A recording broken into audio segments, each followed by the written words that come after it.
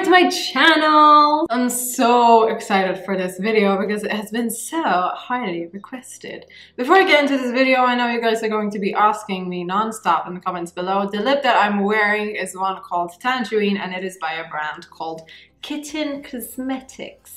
I don't know what I was going for, but anyway. Today I'm actually really freaking excited for this video because I've never really done this type of a video and it's kind of an important one. I am really into my wigs. I really like wearing them, mainly because I damage my hair senseless. I like to kind of change it out and, you know, become a completely different person practically every single day. However, the process of actually purchasing a wig can be kind of daunting and a bit like, ooh, to anyone who really isn't into the whole wig world, wig aspect, whatever. The concept of lace fronts and baby hairs and hair density and all of that can be just a tad confusing to anyone who doesn't know. Today is going to be that video. I'm going to show you how to actually purchase a wig made for you. Every wig that you buy has to be customed to you and your head and your face and your own specifications. So I actually went and I purchased a wig. But before I show you this thing, I'm actually going to show you how to buy a wig and all the fancy things that come with it. Enjoy. Hello! Today I'm going to be showing you how to order a wig and the entire process that kind of goes into your selection and all your preferences. So let's start. I'm going to be using Perfect Lace Wigs. It is my absolute favorite wig brand because I think that it is really good quality wise and they have a really incredible selection of wigs that I'm obsessed with. I really like this one.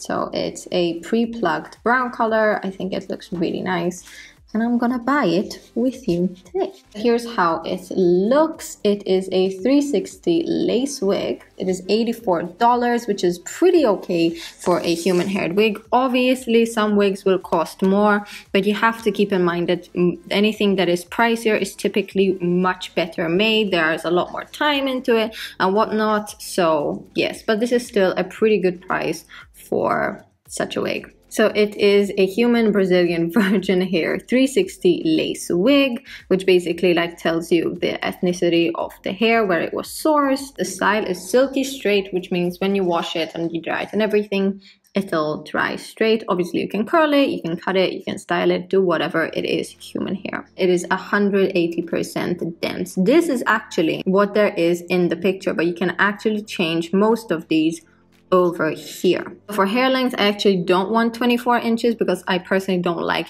really long hair. My preference is around 18 inches. Obviously, the longer you go, the more pricey it becomes, but then again, you're paying for someone's actual length. Hair density, many people get confused about this. Typical hair is around like 120%, as I would like to think of it. Some people really like volume, really like thickness. I'm not that big of a fan, so I'm actually gonna go for 150. There's another $15 add-on, but this basically refers to the amount of hair that there is actually put into the lace. Cap size is really important when you're selecting your wig because it indicates how big the lace is going to be. I'm a size small. However, if you go down right over here, it literally tells you how to measure it. Please do this before ordering your wig. It's very important because it's going to basically dictate how the wig is going to lay on your head. If you get it a size too small or a size too big, you're gonna either have a lack of lace and it's going to be really tight on your head. If you get it too big, there's gonna be too much lace and it's going to get all like warped and wobbly and it won't fit well. Lace color is going to depend on your skin tone. I prefer transparent. However, I don't feel like waiting 28 days, so we're gonna go for light brown. If you are very light, I definitely recommend going for transparent. I really love baby hair and I especially love them on the Perfect Lace wigs, although some people prefer it without if you're going for like a really slick look or whatever, but I really like it with baby hair. And parting, I'm gonna do 3 parts so that it gives me like the most versatility and flexibility. I would always recommend an elastic band at the back because it would add tension to the wig and it could fit better. This is my total, $178, which is still a really good price for a human haired wig. So I'm going to buy it now. This is all the details laid out over here. Basically, I'm gonna get back when the wig has been shipped and I've received it, and I'm gonna show you how I put it on and how it looks and everything. So yeah. Ta-da! My wig is here. That was the process of when I originally bought the actual thing. It cost me $178. Forgot how much shipping was. Really did not take long, I'm going to admit. It is by Perfect Lace Wigs. I have worked with Perfect Lace Wigs tons of times before, but in this case I went through the entire specifications with you guys. I think it took 2 weeks, 2.5 weeks. I really don't know. On some of the details, it did say, like, for instance, if you want transparent lace, it's an additional 28 days. So that really depends on kind of what you go for. But typically, I think they would take around that long, of course, depending on where you live. This is how it comes. I really like the Perfect Lace packaging because it's really clean, it's easy, it's not going to be overwhelming, you know. You do get a bunch of things in here. Also get your leaflet, which has all your wig specifications on it on the side over here. Length, which I went for 18 inches. I went for 150% density, light brown color, and a cap size small. I also have a wig cap right over here that we're going to use. Here is the elastic band that I ordered. I have noticed that sometimes the elastic band comes pre-attached to the wig, sometimes it comes separate. I'm going to show you how to put that on regardless. So this is our wig. This is the color. I think it's really cute. I don't really have many like light brown wigs, so I really like that I have this. Although I do have one pretty similar to it. I now realized I dyed one pretty similar. It's funny. Hair is ridiculously soft. It's got a layered cut to it, so the ends kind of taper to a point, which is really good. It gives a really nice natural finish. It's got this in here. This is in here to keep the shape of the lace. The wig comes with a full round lace. So this is a wefted wig, which means you can kind of see that over here it's all lace, but over here there's a fabric, and all of these lines over here are the tracks being sewn onto this fabric.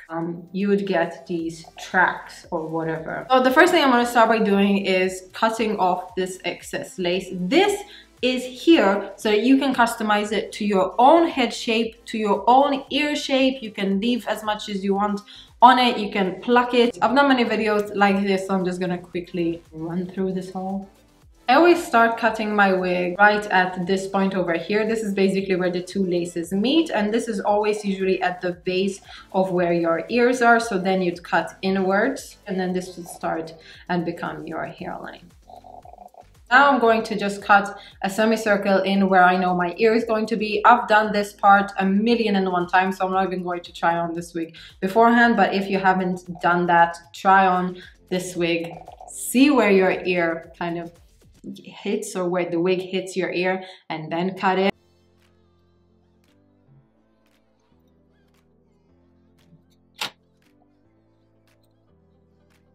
I cut off all the lace, even around the back over here. I really don't fuss because guess what? It's not going to show. Now I'm going to attach the elastic band. So it comes like this. Basically, it's exactly the same mechanism as a bra strap. I'm going to put it on the tightest setting. And then you just clasp these two ends onto the wig. And it just adds tension to the wig and secures it further to your head. So I got these little thingies that are even more like a bra strap mechanism, and we're just going to hook them. Okay. And now we have an elastic band on our wig. I'm very quickly going to put on my wig cap and start preparing to glue the wig to my head. A lot of people like to actually glue their wig cap onto their scalp and actually cut it out to the shape of their hairline. I really do not like doing that because A, I like to reuse my wig cap, and B, this wig is coming off in a few hours anyway, so this is good for now. If your hair is longer, ideally continue wrapping it around and smoothing it down as much as possible. Avoid having like a big bunch of hair at the nape of your neck, because that is just going to make the wig look super bulky.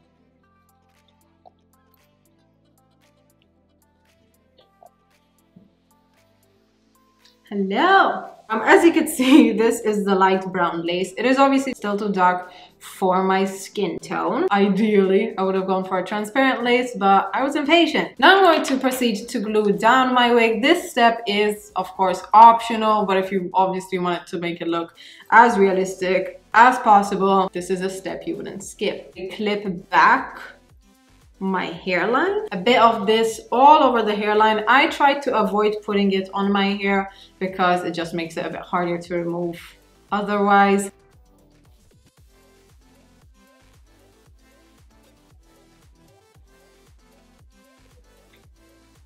I have this lying ready for when I lay my wig.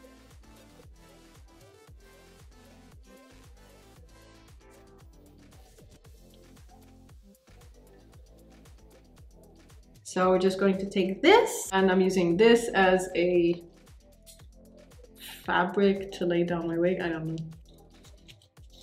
I'm gonna let it set probably for around 10 to 15 minutes, and then I'll be back to kind of show you what else I do. Once the glue has set, I proceed to remove the fabric, comb out my hair, and then get about styling this wig. I opted for quite a heavy side part. I don't usually like this style on me, but I decided that it looked pretty good with this wig and color and style. I really liked the way this wig turned out. It was a brilliant, beautiful wig to work with, and as you can see, the process of making it work and ordering it and everything really wasn't that difficult. I really hope this video could have been of help to you. I know sometimes it can be quite daunting and shocking to any newcomers, so hopefully this put into perspective what the process is like. As I said, this wig was by Perfect Lace Wigs. It is a beautiful, beautiful wig, and I really enjoyed working with it. I will put this exact wig down description box below, as well as all its details and everything. I really hope you enjoyed this video. I hope you'll give it a go, and I will see you in my next video.